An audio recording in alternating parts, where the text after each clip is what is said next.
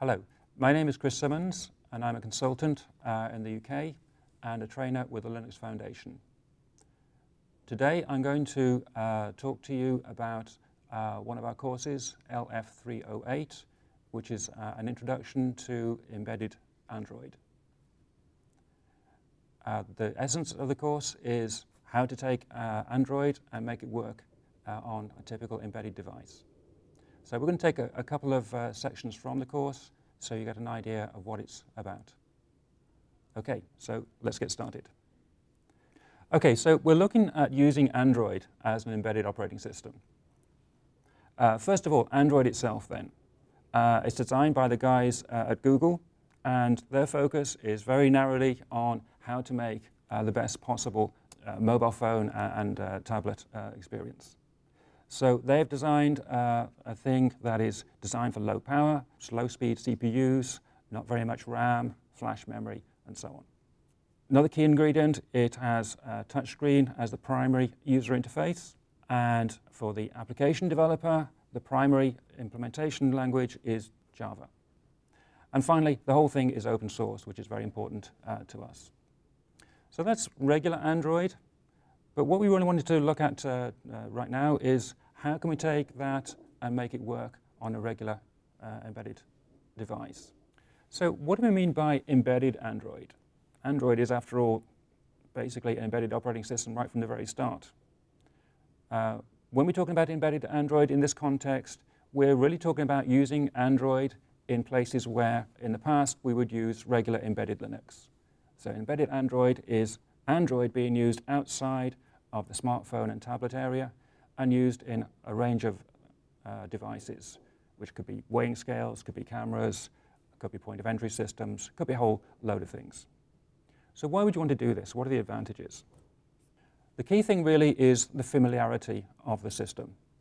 From the user point of view, many millions of people are using Android devices. So the UI is familiar, people are happy with it. From the developer point of view, the APIs are well documented, they're available online, and there are many developers who know how to develop Android applications. And then from the developer's point of view, we have not only the well-known SDK and Eclipse tools, which again are available from online websites, but also from the lower level stuff, which is what we're really talking about here in this training session. We have tools like ADB and Fastboot, which make developing and updating devices very easy. Add to that the fact that the Android operating system is very robust, it's well designed, and finally, it is open source, which is crucial. We wouldn't be able to do this stuff if it wasn't. But there are some challenges when adapting Android to your new device. First of all, Android itself, the way it's put together, it's a monolithic system. Okay, so there's some build options we'll look at later on, but essentially what you get is what you get. Android is Android. Another problem is that the C library they're using, called Bionic, is not fully POSIX compliant. That makes it difficult to bring code in from outside and integrate it with the Android device. Also, the file system they're using, the file system layout they're using, is not fully FHS, file system hierarchy specification compliant. And again, that makes it difficult to integrate code.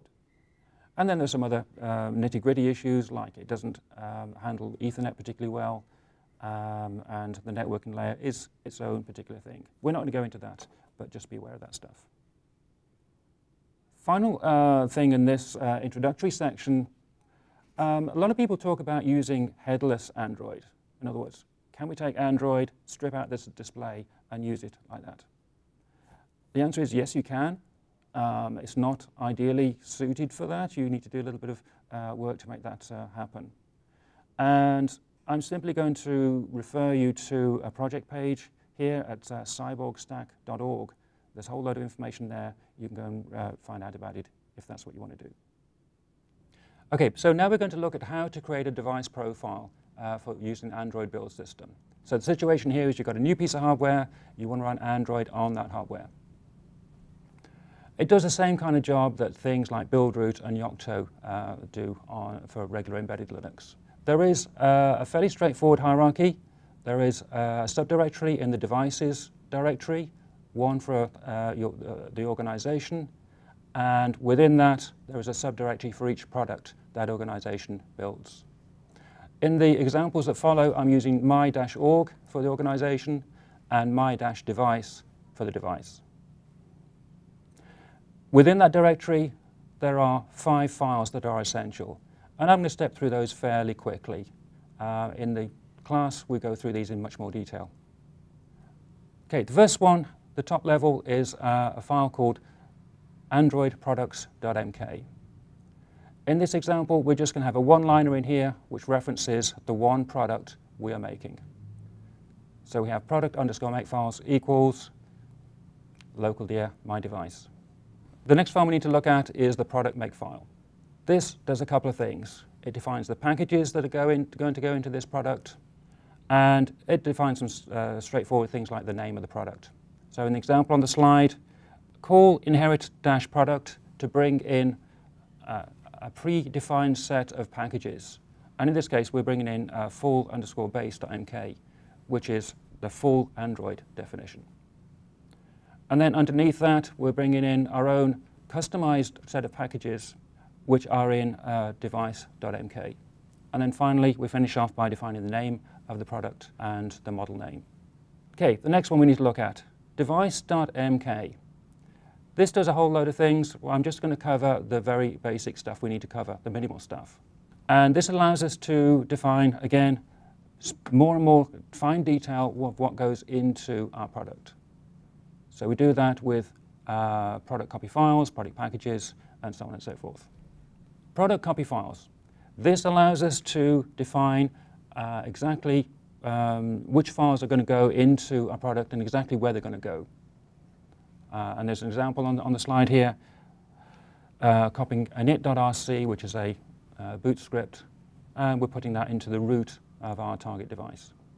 Next one, product_packages. This allows us to find a bunch of Android packages that will also be included. So typically you'd use this to extend the definition with specific packages for your particular application.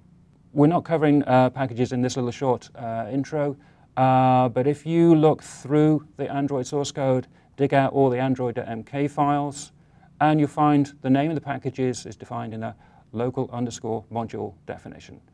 There are a few hundred of them, but you can just do a find and a grep to locate that information. One other thing I want to look at within the device.mk, you can do product_property_overrides. This is a place where you get to define Android system properties, which define how Android behaves. And again, on the slide, we've got a couple of examples here, which are pretty common in this kind of thing. We have hw.noBattery, which says this device doesn't have a battery.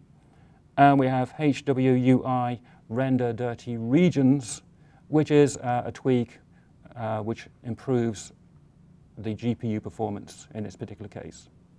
Okay, next thing I need to tell you about, boardconfig.mk. Now, there's a lot of stuff that goes in here. I'm just going to cover, again, a few basic things just to get us up and running. Basically, we can use it to define what processor we have, what memory we're going to be using, and what flash images we're going to be using. So, for example, for the CPU, you define what CPU architecture it is, which can be ARM EABI, ARM EABI v7a, x86. If it's an ARM Cortex-A processor, you probably want to add in the TLS register equals true thing. And likewise, if your processor has a Neon coprocessor, you can add in a further statement to enable that. And then finally, if it's multi-core, you can have target CPU SMP equals true to say this is indeed a multi-core device. All of this stuff just modifies the way that the Android system is built and changes the runtime configuration to take advantage of all these things. And then I'm going to show you one more section which defines the system images that will be created and their format. So here we're creating ext4 format images. These will in fact end up ultimately on an SD card of a BeagleBone. And we define the sizes of those images in bytes. There are 3 images. There's the system partition, there's the user data partition, and there's the cache partition. And then the last file I want to look at is one called vendorsetup.sh. And this just has the one-liner, add lunch combo, the name of the product, and then -eng. So that was an excerpt from LF308, Introduction to Embedded Android, and we look forward to seeing you in the course soon.